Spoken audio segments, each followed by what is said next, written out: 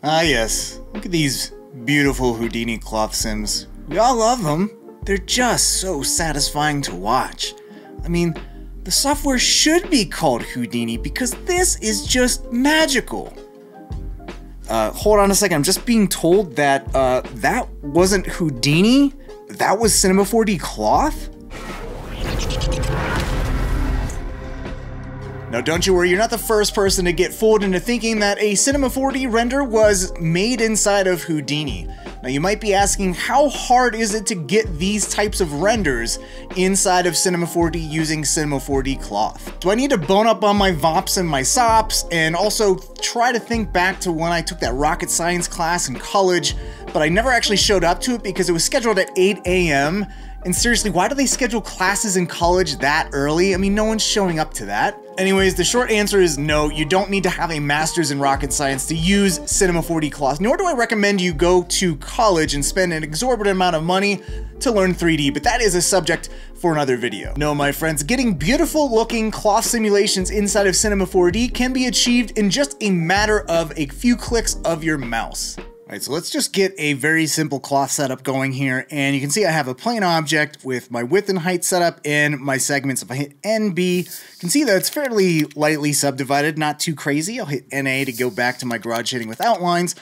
And let's go ahead and add a cloth tag to this. So just like the old cloth system, you're gonna right click. Instead of going to bullet tags and going to the old system, we're gonna go to the new simulation system here, go to cloth, and I'm just gonna go ahead and hit play. And you're gonna see everything just drops. So let's go in, let's add a collider object. Let's grab a donut because they're free in some applications. So let me go and I'm just gonna move this down.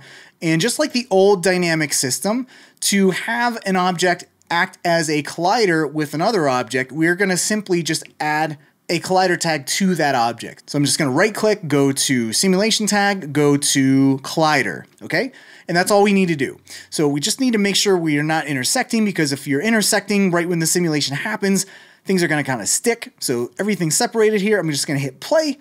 And there you go, we got this nice cloth sim draping on this donut. And you can see the subdivisions, the low subdivisions of our torus objects here. So let's just up the ring segments here, hit NA, and now we won't see any of that underlying chunky geometry, and this is looking pretty nice. You can see we're getting a little Phong shading breaking there. We can mitigate that by upping the Phong angle there to smooth things out. We can also just, add a subdivision surface if we wanted to smooth everything out as well. I'm just going to turn off the subdivision surface for now, and you can see that this is looking really nice. I can rotate the little donut here, and you can see that this is not exploding all over the place. With the old dynamic system, you would do stuff like this, and you'd have a polygon explode out and poke your eyeball out from your monitor. It was violent. It was a violent thing.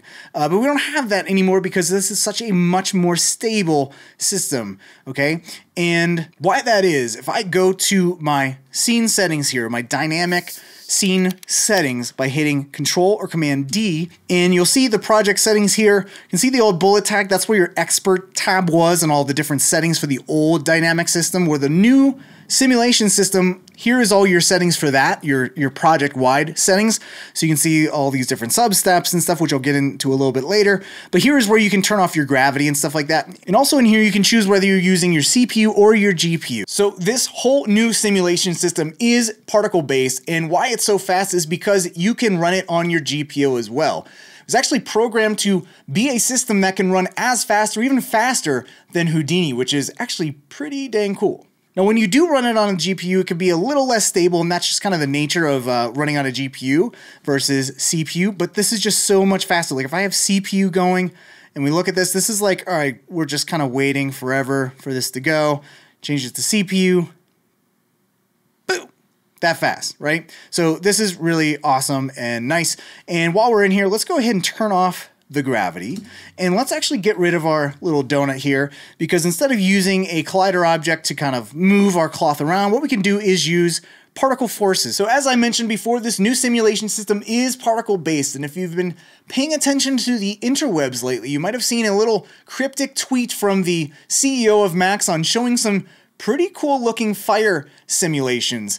And all I'll say about that is because the new simulation system is particle based, we shouldn't be surprised to see fire simulations. And if the system can do fire simulations, well, why not smoke? And if you can do smoke, why not water or liquid? So it's only a matter of time before Cinema 4D can do all of these different types of simulation and be able to call upon the powers of Captain Planet with water, earth, and wind, and fire. Not heart, though. That was a really weak skill. Let's go to our simulate menu, go to forces, and let's grab a turbulent force. And I'm just going to hit play, and let's just tweak these values. So let's get a strength of about, we're doing this, and we're not really seeing much, but let's up the scale here. And you can see that basically as I'm upping the scale, I'm almost upping like a noise that is affecting these particles and affecting this cloth simulation here. So the strength is how much this is getting pushed. The frequency is how fast that noise is undulating and animating. So if I move the frequency fairly low, you can see it's a little bit slower undulation there. But let's just bring this down a little bit, because the one thing I like to do is I like to have different fidelities of turbulent objects in here. So if I hit play, and let's bring the scale down super low, and you can see that if I bring the strength up, we have this tiny, tiny noise undulating. This almost looks like rippling water or something like that. So what I like to do is layer up detail. So one turbulent object with a small scale, and then one, if I command, click, and drag, with a little bit of a bigger scale. So if I play this again and make my scale a little bit bigger, bring the strength down, let's rewind that. So you can see we're combining these noises or these turbulences together to get a unique type of look there. And we're getting this really nice wrinkly cloth looking really nice. And of course, to smooth this out, we can always turn on that subdivision surface. And if we wanted to add thickness to this cloth, we would just go and add a cloth surface. I'm just going to hold the Command or Control key down, release my mouse, and that will add that object as a parent. And instead of adding subdivisions, I'm just going to add a little bit of thickness here. Let's go 0.25 centimeters to give a little bit of thickness there. Let me go NB to get garage shading with lines. And then to smooth out that edge, what I'm going to do is grab yet another subdivision surface, holding down the Command or Control key to add that as a parent of the cloth surface. And let's just bring down the subdivision surface to 1 and 1. And what that's going to do is just round out that thickness that is coming from our cloth surface here. So really nice. If we didn't have that, you can see it's a little chunky. Subdividing that smooths everything out really nicely. We got this really nice smooth cloth. Now, when we're adding thickness to cloth, it's always important to think of real world values. Like, how thick is an actual piece of cloth? Well, usually like a piece of paper, that's super, super thin. So that's 0.01 centimeters or something like that. Now, one rookie mistake I always see in 3D applications, doesn't matter which one you use, is that artists don't pay attention to the scale in which they're modeling something, or even pay attention to the importance that scale has on an object or your scene. Now, to demonstrate how big, pun intended, scale is when it comes to simulations, here are two different sets of objects. The only thing that is different is the scale of these objects. If I select both these cloth objects, you can see all of the settings are the same, and I'll actually get into these settings very, very shortly. But let's go ahead and let's hit play. And you can see that one simulation looks completely different from the other. And like I said, the only difference between these two objects are the sizes of these two objects. So now what I like to do to get a sense of scale of my objects in my scene is grabbing our figure object. I name him Bob. So there's Bob, the figure object. He is built to real world scale of like a 6 foot tall person. So if we go and compare the size of these two plane objects to Bob here, you can see that this smaller plane object is like the size of like a handkerchief or something like that. And this object here is more the size of like a giant king size comforter for your bed. So a big bed sheet.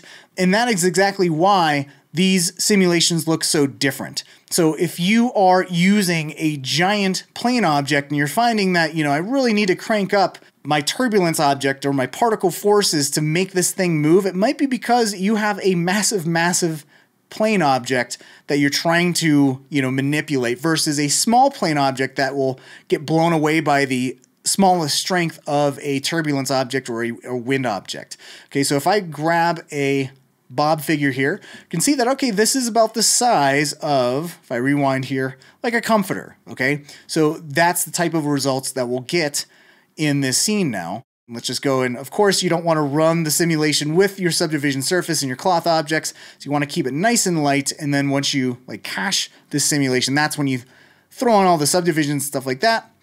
But you can see that scene scale is very, very important. If I shrink this down and hit play, you can see that we get a totally different simulation. Those giant turbulent scales, we will need to scale down even further so this doesn't get blown away like a, like a newspaper. So let me Command Z to undo that scene scale. Let's get rid of you, Bob. Sorry, thank you. And there we go. So scene scale, very, very important when it comes to simulation. Now, let's go to these cloth settings here. They're fairly self-explanatory here. Bendiness is just the amount of bendiness that your cloth will do. So if your bendiness value is super high, like let's go to 500, you're gonna see that this is gonna wanna bend and fold upon itself and look really, really nice and detailed here. Stretchiness just allows these particles of the cloth to kind of stretch out a little bit more and relax. Bounciness, it's aptly named. It allows the particles to bounce more off of each other. So if you have this object, this cloth object falling on something, you're going to get some bounciness there. Friction, same thing. It's going to actually have the cloth kind of clump nicer there. Instead of the friction here, I like to actually just grab a friction force here so I don't have to dive into each of my cloth tags to adjust the friction. So let's just grab a friction object here, and you can see there's 10. Now, the friction values and the values of some of these particle forces are a little bit weird, so sometimes you have to up them fairly high, like value of 250 to get things going. I think that's looking pretty good. We got all this wrinkly cloth here. Let's go back to stickiness. Stickiness is the aptitude of this to kind of stick on other dynamic objects. Now, thickness kind of creates a little force field barrier around your different edges and polygons here so they don't intersect with anything else. So target length is really interesting. It allows your cloth and your polygons and the points to kind of grow beyond their initial state. And you can get some really cool effects, and I'll show this a little later. So if we bring this down below 100, this will kind of shrink amongst itself. And if we grow this out, just think of keyframing this. And we got this nice, cool, growing cloth effect there. Mass is just the overall mass. If we want this to be a little bit lighter, like some paper, you'd probably want to bring down the mass there. This will allow it to get blown a little bit harder by all your particle forces here, like your friction, your turbulence there. And this is looking pretty nice here. Let's go ahead and let's get even crazier dynamic simulations here. So I showed you the turbulence forces, the friction force. Let's grab, in our simulate menu, a rotation force, because this rotation force can do some pretty cool stuff. So let me just go ahead and hit play.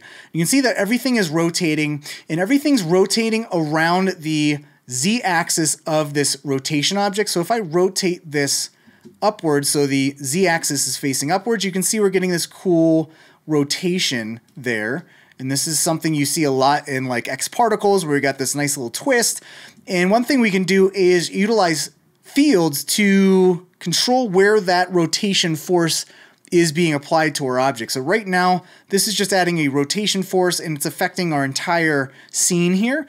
But if I limit this rotational force to, let's just say if I go to the fields here, let's grab a spherical field and hit play. You can see that now it's just kind of rotating on the inside. We can get this really cool spinny cloth that's kind of rotating together. You can see that little popping there. This is a perfect time to cover some of those dynamic settings here. So I'm going to go to my simulation project settings by hitting Control or Command D again. And in the simulation tab, we have some of these settings here. So you're noticing all the little popping going on. The one thing that's going to get rid of that is this smoothing iteration. So your substeps is just going to create more accurate simulations. Iterations is going to be an amplifier on that, or a multiplier on top of these substeps. The smoothing iterations is something that you want to up. It's going to make your simulation much more accurate, and it should hopefully get rid of that little popping cloth that we have going on here. Another thing you can do is turn on the damping. And damping is just going to remove particle energy faster, so it makes an object kind of look like it's underwater. And it's also going to help with those little popping bits there as well. Now we're going to get into some of these other settings here. Collisions, we really don't need to up these passes because I'm not really seeing any cloth intersecting right now, but this is looking really nice. Let's go to the rotation here. Let's maybe up the angle speed to like 150, maybe even 300, and we can get this really going like so.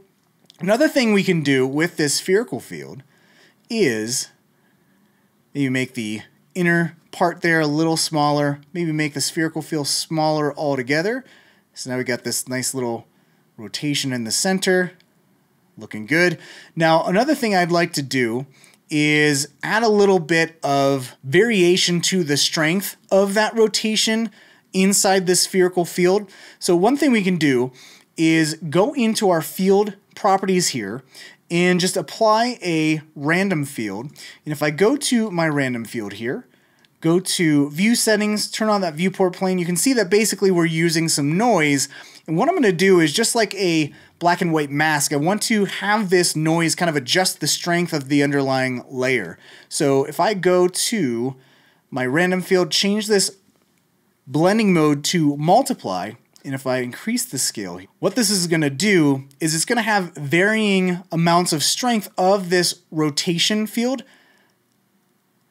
as it's applied to this object here. So if I go and let's go to my fields, let's go to remapping, and let's bring up this inner offset. So we're going to really sharpen this. And let's actually add in our random field, let's add some speed. So we're going to have some speed, animation speed on our noise. If we get this going again, you can see that now we have this ununiform rotation that's happening, and this is looking a lot more realistic and not so kind of rigid as far as that rotation going on there. So this is looking good. Let's go to the view settings. Let's turn off that view plane. Let's just turn off the stoplights here for that random field. And the one thing I found that's really fun to do is to get even more interesting kind of cloth wrinkling and stuff like that is, this is just, rotating around the center, which in itself looks pretty cool. But what if we wanted to have this look like it's kind of billowing in the wind or something like that? Well, what we could do is on this rotation object here, we can right click, go to animation tags, and go to vibrate. And what this is going to do is like the wiggle expression where we can add some random rotation values. And let's really crank these up. And let's hit play. And you can see that this rotation force is going all over the place. Now remember, this rotational force's axis of rotation is the Z. Okay, so the Z-axis there, and if we are constantly moving that Z-axis, we're going to get all of this kind of weird rotation, but let's bring the frequency down to, say, 0.1, and now you can see that the rotational axis is always changing, so we're getting this really cool, nice, rotating cloth, and what we can do that makes this even cooler is if we offset this spherical field off to the side here. So we're going to still rotate around the center of this rotation object, but our spherical field that's controlling the strength of that rotation force on our object is going to be offset. So you can see now that we have rotation happening over here, and as this is kind of rotating this way, we get this really cool kind of look. If we increase the size of this, you can get a little bit of that going on, and this just looks pretty nice and just something that I thought was pretty cool. And like, we're not using any keyframes whatsoever here as well either, so we can kind of shrink this down a little bit, maybe move this in a little bit more, but that's pretty cool, right? Like, that's pretty awesome. If we just like pause this like here, I'm just gonna hit escape, turn on our subdivision surfaces and cloth surface, let's hit N and then A, and do a nice little daily render where we zoom in, apply some really cool textures, add some cool lighting, and voila, we have your render for the day. You mint it, you make 500 ETH, and you retire. And it's all thanks to cloth. All right, so far I've shown you some particle forces, but one thing that is really, really cool and something that you can really go into a rabbit hole in is using a field force. Now, field forces can do a ton of things. You can basically use fields as forces. It's very aptly named. But something that is super cool that you can do is I'm just going to load up a spherical field. Now you're going to see all these little vector lines here, and if I increase the strength, you can see those lines are pointing inwards.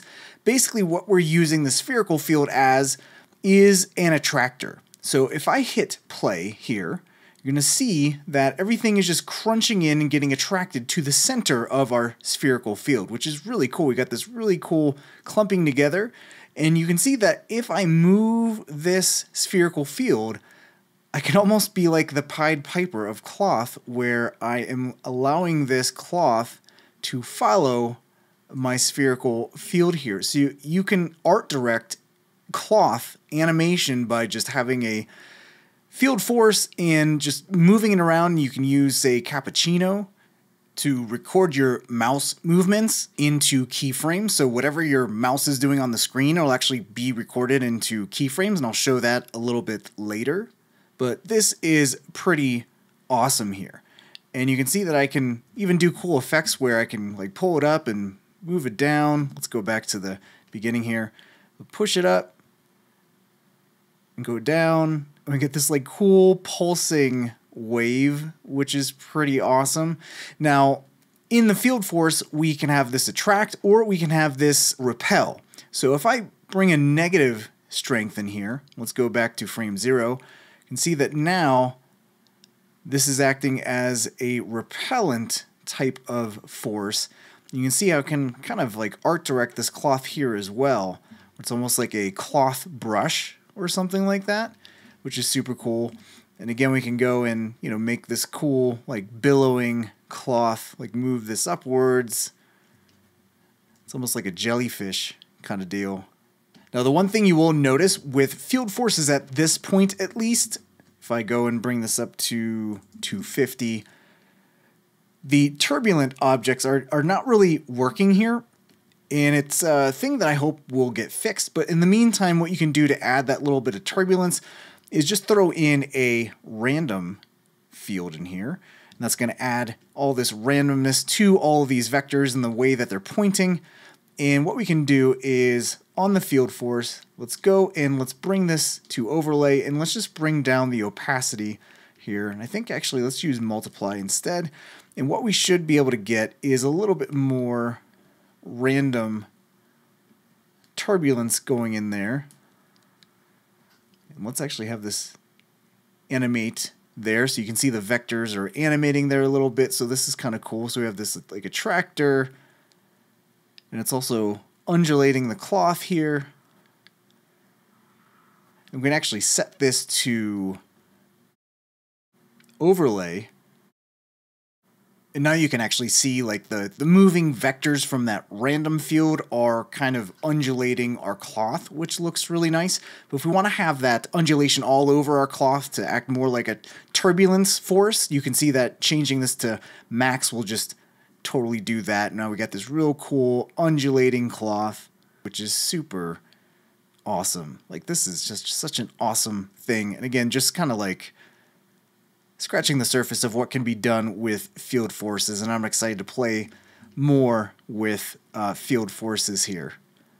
Okay, now I was mentioning Cappuccino, where you can actually record this mouse movement into keyframes. So to do that, we're just going to go to this Cappuccino menu here, and let me just move this up. And we're just going to hit Start Real Time, and I'm just going to move this around. And you're going to see as I move my mouse cursor, all those keyframes. So it's recording my mouse movement to keyframes here, which is really cool. Let me just move it up here. We'll stop. Let me rewind. And if I hit play, there is a recorded mouse movement to keyframes. So this is a pretty incredible workflow right here. Always love Cappuccino and how you can use it with all these new features that Maxon is adding to Cinema 4D. Okay, I can sense a little bit of skepticism here. You're not impressed. I mean, I can sense it coming through the monitor. You're really laying it on thick. You're not an easy person to please, are you? Well, that's okay. I just want to make sure that you know I've barely shown you what's possible with the new cloth system. But before I show you more, we would really appreciate if you would hit, nay, smash the like and subscribe buttons. Doing so really helps us and allows you to get alerted anytime we come out with new contents. So if you're digging our videos so far, consider subscribing. Please and thank you. Wink. So let's go ahead, let's clone a lot more of these plane objects here. So what I'm going to do is I'm just going to turn off these subdivision surfaces and cloth surface. And what I'm going to do is just grab a cloner and let's throw this plane object in this cloner. Let's hit NB to get garage shading with lines. And let's change this to linear. And so we have 3 clones. Let's up this to 9. And let's bring this down a little bit, maybe something like so. So we got a little bit of space between our plane objects. And to make the cloth work on all of the clones and not just this single plane object, what we need to do is just simply drag and drop the cloth object onto the cloner. And if we go ahead and we hit play, we will now have not just one piece of cloth, but a couple pieces, actually not a couple, 9 pieces of cloth. And we're gonna have our rotation force going. We're gonna have our friction going as well. A couple turbulences here. And if we just pause this here, doesn't look like we're having, actually we are having a little bit of intersections there. So what we can do is Command and Control D to go to our simulation scene settings. And this is where these collision passes come in handy. So let me just bring these smoothing iterations down. The more you up these, the slower your simulation is gonna get. So just a fair warning.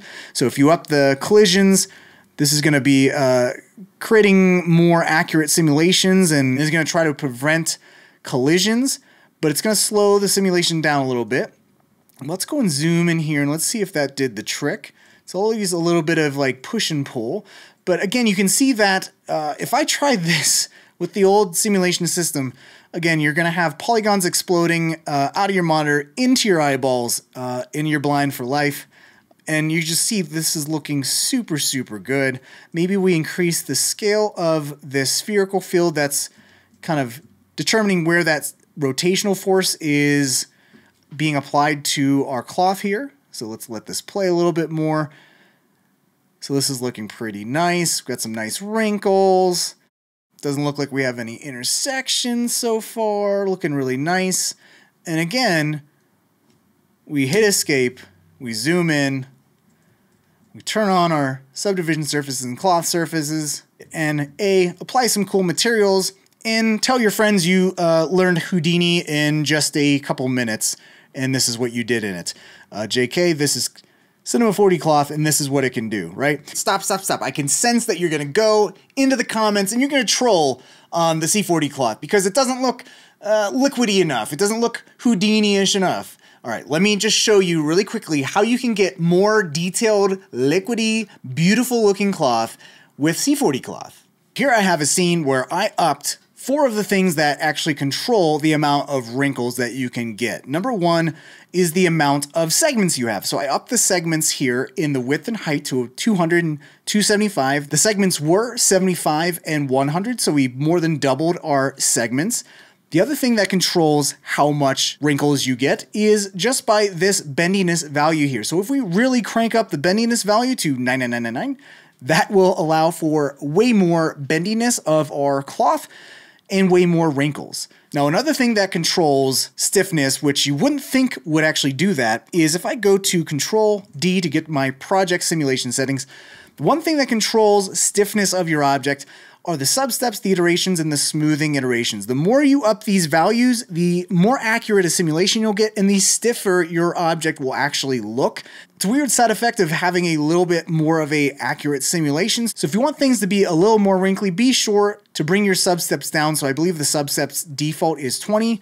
Maybe bring that down to 15, and make sure your iterations and your smoothing iterations are as low as they can go. You can see that you can only go 1 on either. You can't turn either of them to 0. Also, I want to remind you, if you do have that jittering that happens on your object, the smoothing iterations will be the thing that you'll want to up. It's just a different type of calculation method for the cloth simulation here.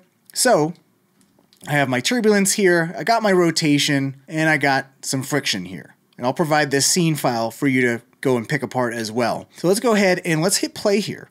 And let's see what kind of simulation we can get here. So we upped the segments, we have a much denser mesh, we have a much more bendy cloth because we upped the bendiness all the way to 99999, and we also removed some of those substeps. So here is what we have now. So you can see a lot more wrinkles, looking a little bit more fluidy, if you would say.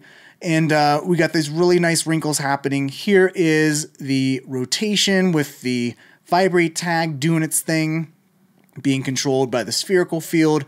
So the rotation's only being applied to inside of the spherical field area. We can let this run a little bit longer here, but this is looking pretty good. Now, one other setting I want to cover is damping. So if I hit Control D, if you want to have things look a little bit more fluid, like it's underwater, damping is going to do just that. So if I bring up this damping value, what this is going to do, it's going to remove particle energy faster. So it's going to kind of prevent particles from moving way too fast. And it's going to look like your cloth is a little bit more fluid. And again, look like it's kind of floating underwater. So if we up that just a little bit and let this play again. And I'm just going to pause it right there because what I'm going to do is kind of look here and see if there's any intersections, anything like that. And I'd say this is looking pretty dang good. And again, I'm going to go in, let's just up the falling angle here to smooth everything out. And let's turn on our subdivision surface, cloth surface, and our other subdivision surface here. And hit NA to get our garage shading with outlines. And you can just see how detailed this cloth looks. And again, if we tried this with the old cloth system, again, eyeballs getting poked out by polygons, but this just looks so nice and fluid and literally took a couple minutes of setup. Like all you needed to do is add your turbulence, your rotation, no maths involved at all, which is really awesome. But you can see just how great of a result that you can get by, again, just understanding what causes more wrinkles and allows for this more type of high detail folded cloth.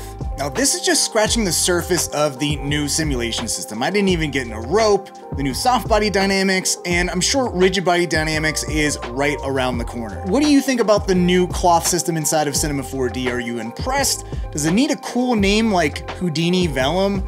Maybe Clothify? Sounds like a cool Harry Potter spell, actually. If you want to download the project files that I've been using in this whole demo, be sure to check the description for that download link. And while you're down there, go and leave a comment and let us know what you think about the new cloth system. And if you've been using it, what are your thoughts on it so far? And be sure to head on over to schoolofmotion.com to check out all of our awesome online courses, especially our Cinema 4D courses like Cinema 4D Ascent, taught by yours truly, where we'll dive into more advanced animation topics just like these. So simulations, rigging even, all skills that'll help you take your work to the next level and make your clients think that you are a 3D Houdini. 3D-ni? Anyways, I'm out of here. Thank you so much for watching. I'll see you in the next one.